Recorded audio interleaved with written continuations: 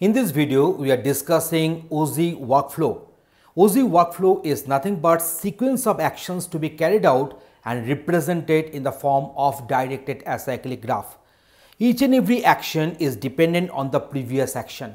If the previous action works well and has its completion successfully, then its output will be going to the next action.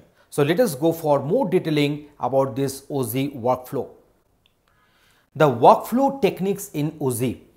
So the Oozie workflow is a sequence of actions arranged in a DAG, that is the directed acyclic graph, and these actions are dependent on the previous tasks or actions.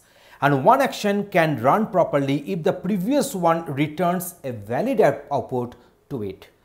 So workflow actions can be different kind of tasks. Like our hype task, we can have the pig task, we can have the Java action, shell action, etc. So different kinds of tasks it can do the scheduling.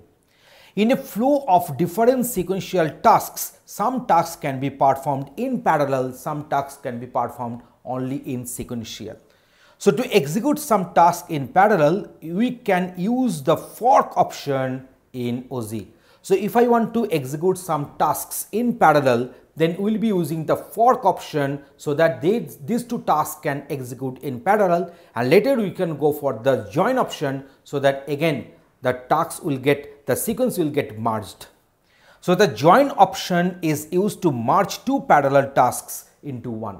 So let us discuss this one with one proper diagram. Just find this one. This is the different components of Oozie workflow.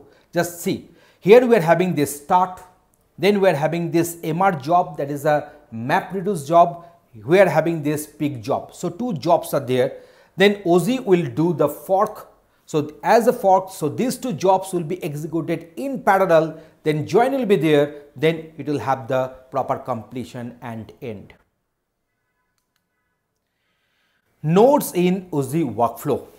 So there are mainly three control flow nodes in the Oozie workflow, and they are start, end and the kill nodes. You can find here we're having the start, we're having the end and the kill node. So there are mainly three control flows in our Oozie control flow nodes in our Oozie workflow. So a workflow can start from the start node and ends at the end node, but when an error occurs, it moves to the kill node to kill the process because the process has got some interruption. So here you can find, here we are having this start.